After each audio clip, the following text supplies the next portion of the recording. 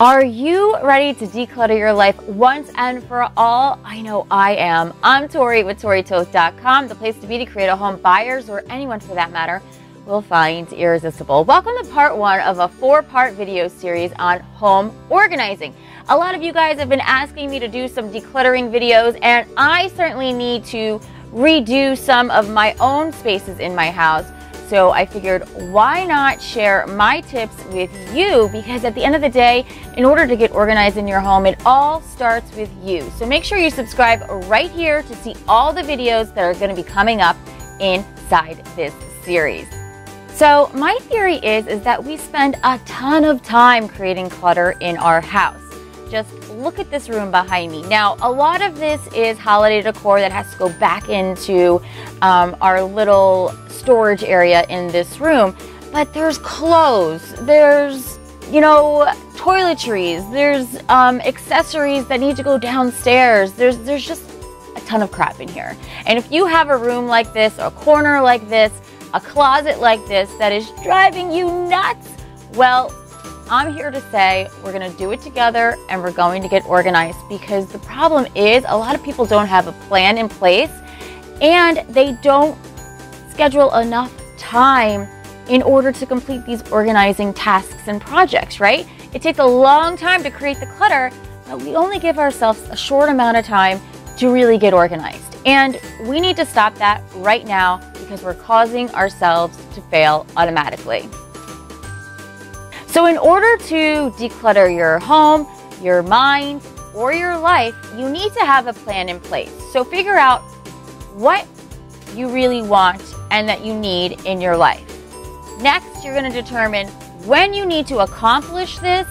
And third, what potentially might you have to give up in order to complete the goal in mind. Rather than racking your brain on how to create an organizing plan, we attached one in the description box below that goes over everything, so you know where you're headed in this journey of getting organized. Once you have a plan in place, the next step is to get started. And a lot of people ask, well, where do you actually get started in this process? And the answer is, it really doesn't matter where. You could either start with the room that you spend your most time in, or you could start with a task or a project that is just really giving you anxiety in your home. We're going to start in our home right here, because this is a cluster. Yes, I said it. Sorry. The main idea here, though, is to just start somewhere. Whether it be one corner, one closet, one room, one floor, just start somewhere, and this will get you going in the right direction. But Tori, when should I start decluttering? And guys, again, there is no right or wrong time here. The idea is to constantly be decluttering as you're going throughout your day. It becomes a habit rather than scheduling a ton of time or a whole weekend to doing this task or this project that most people don't enjoy. Why do something for a long period of time if you don't enjoy it? So kind of create a routine where you are constantly picking things up as you're going room to room in your home. This way you'll have a clean slate for longer. Whenever you can schedule decluttering time into your schedule, do so, whether it be a few minutes a day, a few hours, or you're going to block off some time during a weekend and actually get through a chunk of the work. And the idea here is just to schedule it. You're going to start somewhere and you're going to schedule it, okay? And then once it's on your calendar, you're going to feel so much better. I really think decluttering is your mind playing a trick on you. People think decluttering is so hard or time-consuming or stressful. Really, guys, it's just a sorting process. It's something we learned as kids, as babies, to do in order to group things together and to learn new techniques and skills. It's a skill that we already know. Think of it as a simple sorting process. So here's what you're going to do. You're going to pick your problem area, and then you're going to go through every item in that problem area. So let's say this room.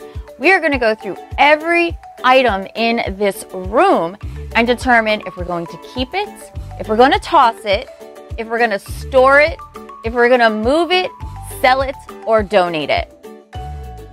And we'll go over these specific piles in part 2 of our 4-part video series. So right now, all I want you to do is focus on creating a plan. Go get our plan down below and start filling it out and figuring out when you're going to start and if you're going to schedule a couple of minutes a day, a weekend, however you're going to do it. Whatever works for you, your time, your schedule. Because once again, we need this to become a habit in your life, so you're not constantly feeling like the world is closing in on you. Also, comment below and let me know what is causing clutter in your home. And don't forget, by tackling clutter, you're also creating a cleaner home.